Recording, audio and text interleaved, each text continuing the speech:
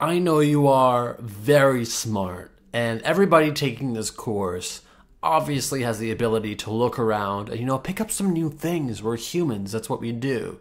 But I do want to go over how to add background music and how to add other audio files to your productions. So again, I've given you project files. Always use this as a baseline so you don't have to go ahead and download your own files or purchase them. It's all here for free. So you can take my voice file over here and just drag it to track 1. We have learned how to name tracks. So we're going to do that again. We're going to name this track. We're going to name this Voice. And as you can see, let's become experts at Adobe Audition. That's our voice file over here. So all you have to do next is, as you can see, I'm just going to drag it onto the screen, add some cinema background music that I've shown you. So we're going to add this onto the timeline next. This is going to be under background music. I'm going to name this track Background. You don't always have to do this, but it's definitely useful to do this. And let's listen. Let's become expert. Immediately you can tell that this background music is louder than my voice. So what we're going to do is we're going to drag it down a little bit and listen to how this sounds like.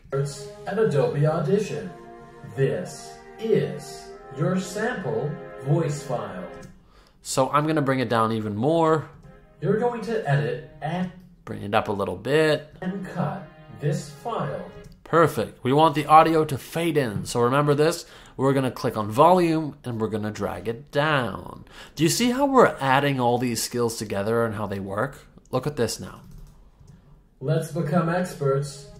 We might want it to start right here. We want to hear the music fade in around here. So we're going to drag this over here. And as you can see, this is where our music is finally going to pick up. Watch this. Let's become experts at Adobe Audition. This is your sample voice file. We can stop it right here. Again, I've showed you how to cut. We can cut the file and watch this. If you drag this all the way down, you see how this peak is larger here? You may want it to start abruptly. You might want it to be loud, and the second your voice says, you're going to edit, you may want the music to go bam. You're going to edit. So what I'm going to do is I'm going to drag this down now and paste them together. You're going to edit and cut this file to learn Adobe Audition. We may want this to fade out a little bit so it's not so abrupt, and then fade back in over here. You kind of want these to line up a little bit so that it makes a V. See that? Now let's try it. Voice file.